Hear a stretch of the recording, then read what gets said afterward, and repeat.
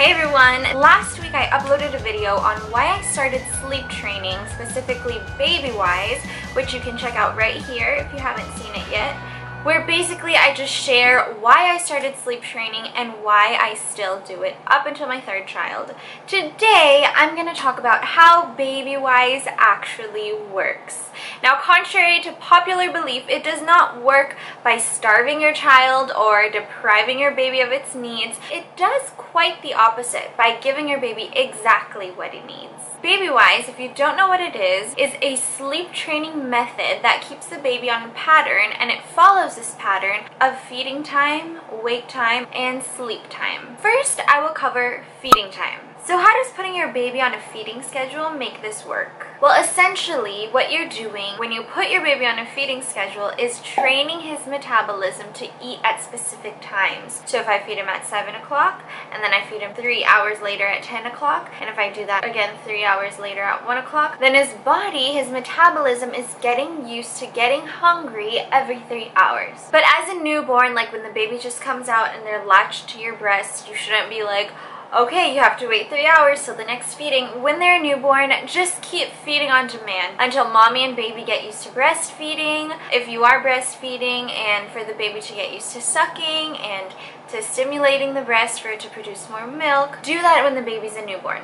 Now here is something very, very, very important that I wish I knew from the very beginning with my first baby.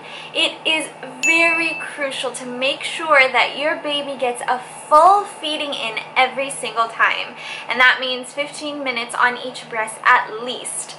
And that is very hard to do because newborns are very extremely sleepy creatures. If you've had one, you will know that as soon as they're latched onto your breast, they will just fall asleep right away. And our tendency is to be like, oh, okay, they're sleeping, they're done, let me put them down and let them sleep. That is not what we should do, and I had to learn the hard way. It's so important for the baby to get a full feeding so that the baby can be happy and full, and so that our breasts can produce as much milk as they possibly can by the baby emptying it as much as possible. But the problem is, again, the baby always falls asleep. What I did before was I wouldn't try to wake up my first baby, Rian. I would just be like, okay, she's sleeping, and then we'd be in this cycle. She falls asleep, so I put her down, and then she wakes up a few minutes later crying, so I put her back on the breast because I think she's still hungry, which she is, but then she falls asleep again. Then I put her down, and it happens over and over and over and over again.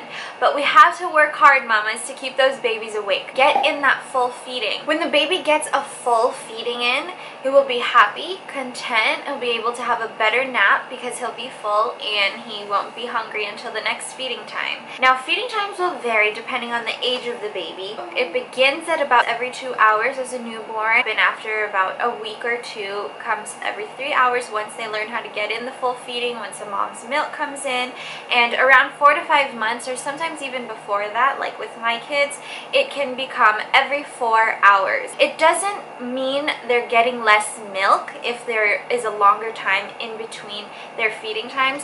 That just means they're taking in more milk during their feeding times. So right now, Bella, my youngest baby, she just turned 3 months old. She can very easily go into a 4-hour routine. Sometimes she is. It's a combo of 3 to 4 hours. She's on a pretty smooth feeding schedule, but I always try my best to make sure there's at least 15 minutes on each side so that I know the baby's full and I know my breast will produce more milk.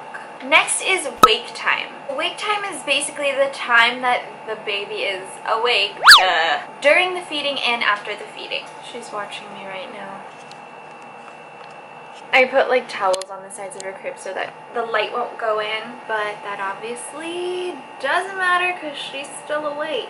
So anyway, wake time. Wake time will also vary depending on the age of the baby. Again, as you know, newborns are super, super sleepy, so they will have barely any wake time. I know they're super hard to keep awake, but do your best to keep them up at least for the feeding and maybe even 5 to 10 minutes more before they go back down to sleep. Now, the typical amount of time for babies, for them to be awake, is about 1 hour. Why is that? I have no idea, but the certified MD that co-authored Babywise explains that in the book. I have seen this to be very, very true. I kid you not, there have been times that I put them down literally just 10 minutes after an hour, and it's so hard for them to get to sleep compared to when I put them down 50 minutes or an hour after they wake up. You try it, I'm not joking. What I do now with Bella is after 50 minutes, that's when I start getting her ready to go back down for a nap. So I keep her wake time at 1 hour. She feeds for about 30 minutes. After that, we either go down outside, get some fresh air, play with her sisters, or I put her on a play gym. I read to her,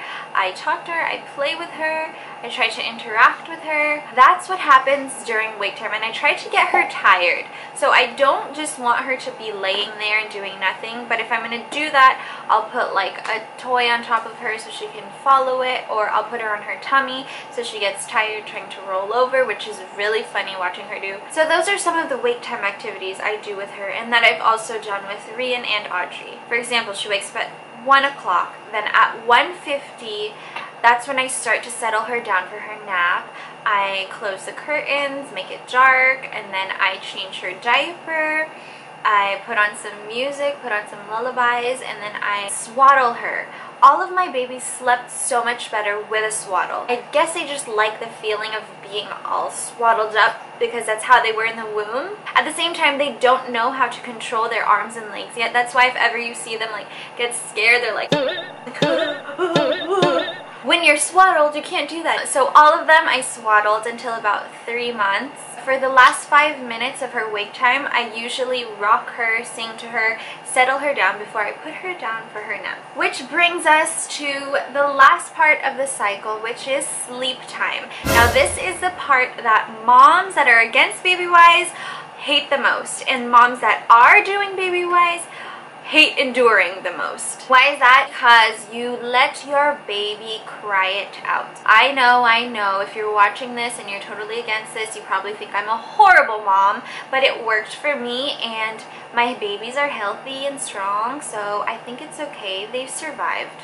It's always in the beginning that this is the hardest, when you first start letting your baby cry it out, but I tell you, it is so worth it. By this time, Bella barely cries before she goes to sleep, unless I put her down late, or if she's overstimulated or overtired. Other than that, she can honestly just go down without crying and put herself to sleep. I will post a video on that. I will show you exactly how I do it and exactly what Bella does and how it's done. I did this for all of them. So once wake time is over, I put them down in their sleeping area. So it can either be a pack and play, or mom and dad's bed, or the crib that they sleep in at night, or a chair, an infant chair. That's what I did for Rian because we lived in a loft, so I had to keep her downstairs with me so that we would only have to use one electric fan and it would save us electricity.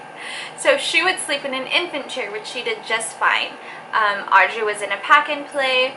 Bella is in her crib. When I first started, so it's not so hard, is I'll let her cry, and if she cries up until 10 minutes, then I pick her up and then soothe her a little bit and then put her back down to do it again until she learns how to put herself to sleep. Sometimes if I'm doing something, if I'm doing some chores, or if I'm taking a shower, I just let her cry until again she learns to put herself to sleep. Now the question that I've gotten most is, how long do you let them cry?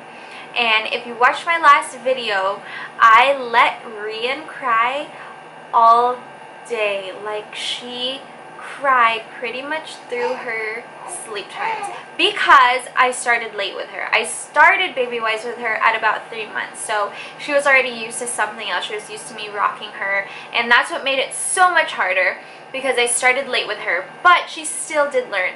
So I would say whatever you can handle. Moms, you have the final say. You're the one who knows what's best for your child.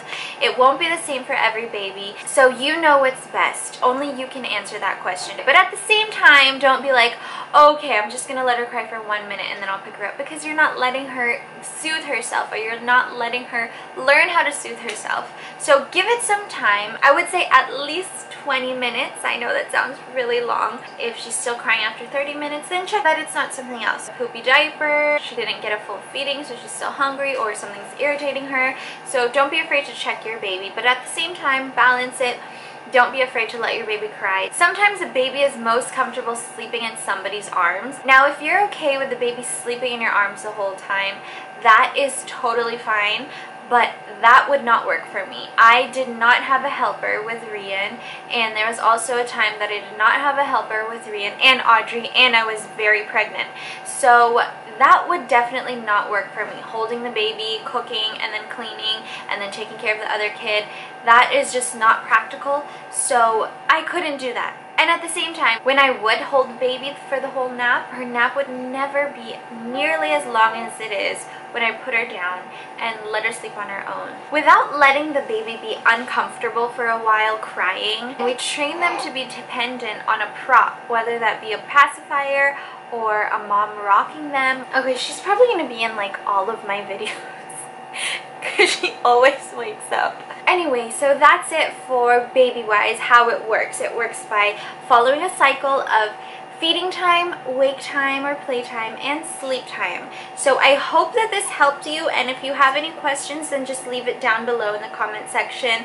And if there's anything you want to add, what helped you, what kind of things you did during wake time, then leave that down below too so I can learn from you as well. Look, Bella, your hair grew so fast. She's like, oh my gosh, Mom, get it off of me. Your hair is so dead and hard. If you haven't subscribed to my channel yet, then please don't forget to subscribe. You'll be seeing more of these kinds of posts on Babywise. That's what I'm doing for the next few weeks, and I'll be showing everything from how I do it to how to produce as much breast milk as you can to how to help your baby fall asleep. Everything that covers Babywise I will be posting. So subscribe to my channel so you can stay updated, and like this video if it helped you. I want to know that I'm helping people, because if I'm not, then I'll just stop doing this. Thanks so much for watching, everyone. Please come back, check out my other videos, and see you again next time on Infinite Mamabilities.